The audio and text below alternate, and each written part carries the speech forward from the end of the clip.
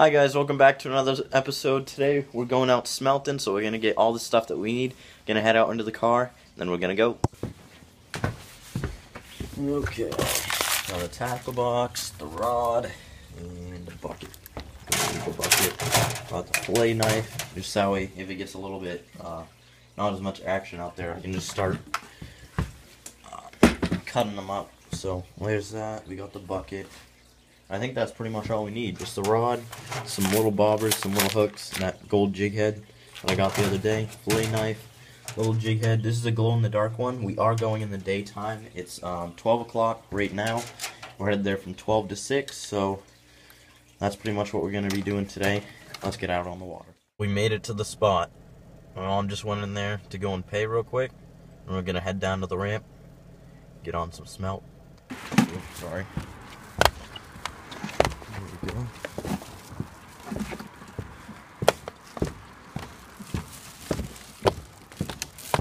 Hi.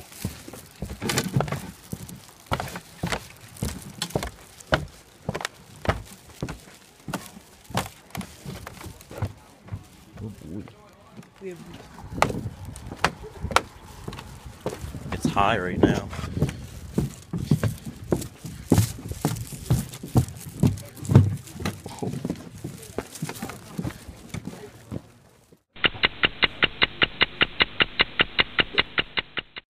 You guys, we didn't catch anything yesterday, so me and my mom are going on a solo trip. We're gonna go see if we can get in a little shack. We were supposed to be out there at 6. It's now 6:45, so we slept in a little bit. So we're gonna go see if we can get a shack, and hopefully we can get on.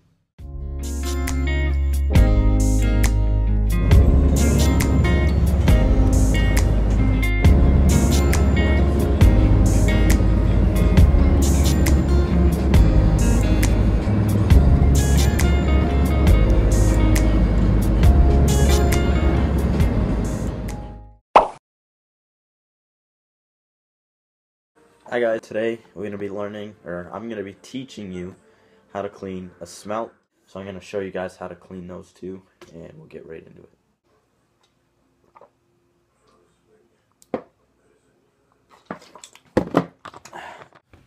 So first, you're just going to want to get a some sort of cutting board or something to cut on, so that way any guts or anything that you do gut out, or anything that you clean out of the fish stays on this. You can just wash this after. You don't have to wash the whole counter. So you can take out the smallest one first. Okay, so we're going to take this guy first. Take our fillet knife right here. Doesn't matter the brand.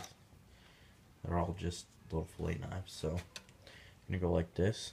Set it down so that way the back is facing the sky, or in this case a ceiling.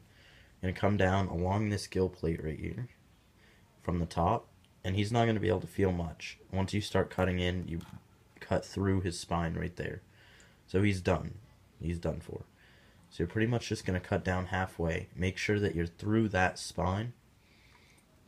After you cut about halfway, you're going to come right here.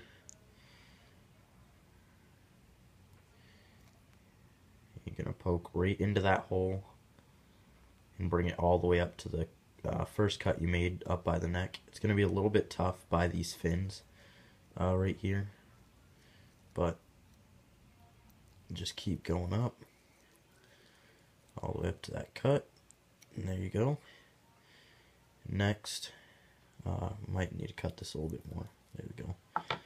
Next, what you're going to do, if you're squeamish, don't watch this part. You shouldn't even be watching this video. You're going to stick your finger in here. Let me see if I can get it in the frame. There we go. You're going to stick your finger in there, push the head down. You're going to put your fingernail on that spine, and you're just going to clean it all right out of there. So you're just going to keep pushing, clean it all right out, grab it, and that's it right there. There's some eggs. This guy's still gulping for air. It's all nerves though. There you go. Some people clean that little black piece out, and I think I might this time. but that's connected to the spine, so it's a little bit harder to do. That's pretty much how you do it, and then you just cut all the fins off, and then I like to keep as much meat on this tail as I can, so I just barely cut the tail off, and then just cut it clean through. So there's that right there. Let's get a hold of the next one. I'll show you guys again how to do it. So now we have our guts and the head. There's the meat right there. We're going to clean that out in a little bit. Then I have the tail, and don't always just waste the tail. This can be bait and bait traps and stuff like that. In this case, I'm going to feed it to my turtles. They really love these things as treats. So there's that right there. And now we're going to get started on this guy. Just to show you again, this one's a bit bigger. He's fully alive, ready to go. So again, we're just going to follow that gill plate halfway down at an angle. That cut through the spine right there, so he's done. Right there. Bring it down till it's a little bit softer. Next, we're going to come up here to the vent. Cut slow, so we don't cut too many guts in the stomach and something like that. I believe these are all eggs. Correct me if I'm wrong, but I believe all of these are eggs or something. I'm not positive. But there's that right there. Stick your finger up, make sure it's on the spine, and just push everything out and grab the head. There you go. It's nice and cleaned out. You might want to just clean a little bit more down towards the vent because it tends to get stuck a little bit. But that's pretty much all you do. Then you go to your sink and just wash it out. Like I said, you don't have to take off all this black stuff. It's perfectly fine to eat. I've eaten it many times before, so perfectly fine to eat. But some people take it out, I'm not sure why. But here's that right there. Nice clean smelt. Just gonna wash them off a little bit, cut these fins off like we did with this one. That's the aftermath of that one. Everything's cut right off. It's only the meat that's left. So we're gonna go ahead and do that with this one and wash them right off.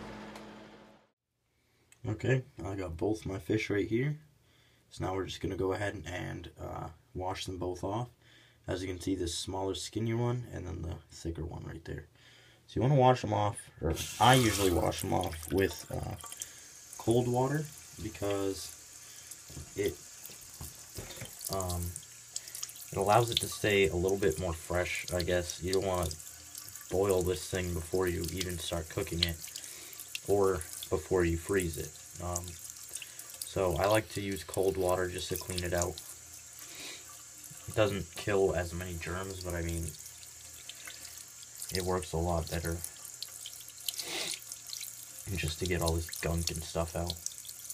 That hot water will also make some of the guts stick, and you don't want that. So I like to clean some of the slime off of them too, because you don't want to be eating that. You can also dry them off after, and that will get rid of some, if not most of it. So there they are, all the pins cut off, nice and clean. Like I said, some people cut that black piece out, but I'm not going to. Nice and clean those smelt. Thank you guys for watching, and I'll catch you guys on the next one.